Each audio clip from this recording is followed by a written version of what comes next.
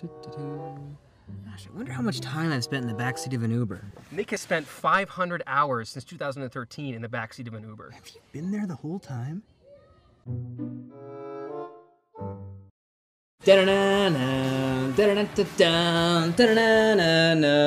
Welcome to our show, still to be named. To be determined for sure. I'm your host, Nick, and with me in the studio is... Samhir. Hi, folks.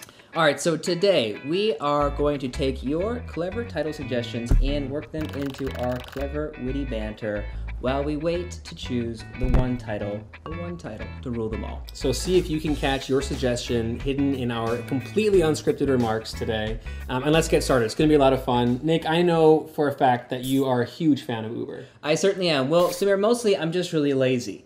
I quit driving, I quit taking public transportation, and I figure I probably take 2 to 3 Uber/Lyft rides every day.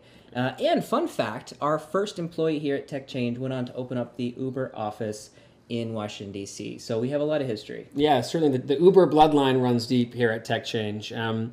That's why we thought this week we would just try to tackle some of your Uber data and just see how many hundreds of hours you spent behind the seat of an Uber vehicle. Yeah, I think we're at something. I think I'm at around 2,000 rides so far, so this will be fun. So, Samhir, talk data to me. Yeah, let's do it. Actually, getting your Uber data is pretty straightforward, thanks to the great work of someone named Jackson on GitHub. So if you're out there, thank you very much. As you can see here, he's made a tool called an Uber Data Extractor. All you do is go to this website here. It's also below the video. And once you get there, you just drag this image to your bookmark bar. Once you do that, you log into your Uber history. You can see mine right here. And once you do that, all you have to do is click on the bookmark. And this works on any browser device and on most computers as well. So here, I'll click it right here. And within a few minutes, Nick, you get your entire Uber history. Amazing. So let's see how it did. Yeah, this is what the data looks like right here. You can see there's quite a lot of information that gets here from Uber. They send you 2 files. One of them is your start trip history, so everywhere you started, and then one is the end one. We'll look at the start one here. And you can see there's some really interesting data. There's the start date, the start time, but also the address that you both begun and end every single trip at. Really useful. So, Samhir, we've got the CSV files. How does this fare to Samhir's infamous data cleaning score test? Infamous indeed. Well, it's actually about a 3 out of 5 for me. As you saw, it's pretty easy to get the data, Nick, but it takes a bit of work to convert those addresses into locations or latitude and longitudes that can be read by some software to put it on an actual map. So 3 out of 5, could be better, not too shabby, sort of the comme ci comme ça territory. Couldn't have said it better myself. All right, so I'd love to see if we can show some of the most common visualizations here. What's a good visualization tool you'd recommend? Well, there's a lot of options here, right? There's some interesting time series information, so you might want to think about what tools would give you interactive line graphs over time. Yeah. But because we have location data, let's go to one of our perennial favorites, Carto, which is a really useful tool and a really accessible tool to visualize and interact with location data. Carto, an excellent choice, sir. So, again, I'd love to see kind of some of the places that I visit most frequently, if we can do that with inside Carto, particularly here in Washington, D.C. So, yeah. Let's visualize. Let's do it. And for me, this is useful because I want to know where Nick has been so I can know not to go there. Very helpful for me. And fortunately, there's just a perfect way to do that. So here we are at Carto. I've logged in. Now, there are different accounts you can have. Some are free and some are paid. The one thing to keep in mind is the free one keeps the data and the maps public. So keep that in mind when it comes to privacy information, etc.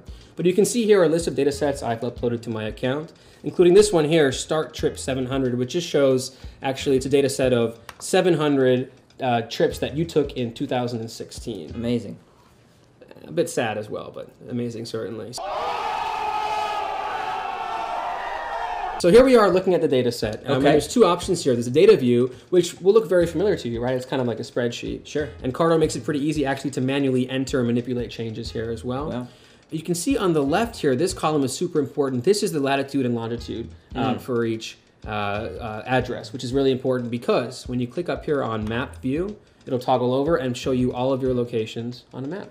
And there we go. So you can see that I've clearly taken Uber in Washington, Baltimore, Philadelphia, and New York. But let's drill down to Washington, D.C. and see some of the rides that I've taken locally here. Yeah, sure thing. And one of the things we can do, in addition to just showing what was before, which is kind of a heat map, is show it over time as well. So you can see in the bottom left, we're kind of looping through all the times that you've taken the trips in the past, in 2016. This is incredible. So we're actually starting to see some of the places that I spend the most time and frequent over time. And you can see my house over there on O and 6th Street. And you can see I spend a lot of time at GW where I teach, DuPont Circle, visit colleagues. So really incredible to think about the story that something like this might tell about how one spends their days and where one travels. Yeah, and also I think at a deeper level, especially when you start zooming out and you start seeing big clusters, it makes you wonder, what is your carbon footprint just from your Uber time?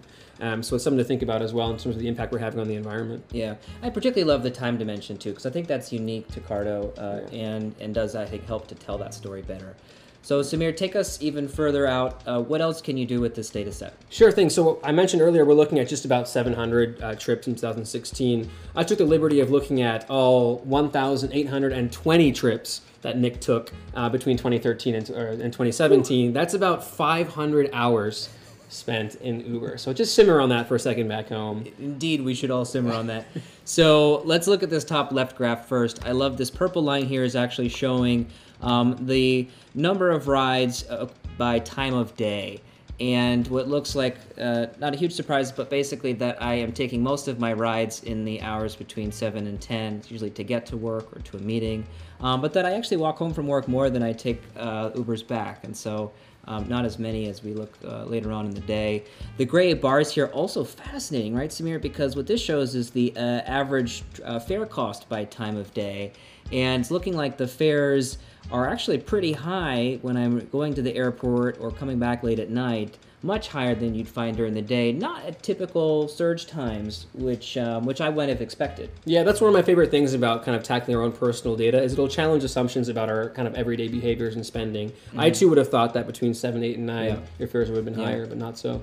And I also love this one on the bottom right here, which really tells the story of my trips per month. And I started out as a much more casual user, and over time it looks like I'm taking around 65, 70 trips a month. So, and the trend is certainly headed, I wonder if I'll hit 80 at some point. That's quite a few trips a day. So incredible to see this story unfold over time. Yeah, the story of an addict over time is what that is, Nick. So, thank you all so much for watching. Do not forget to subscribe. Those are our 2 bits. You can also check out other episodes on our channel below.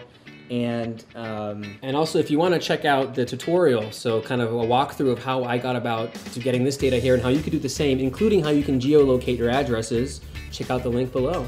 Oh gosh, Samhir, it's my Uber driver calling.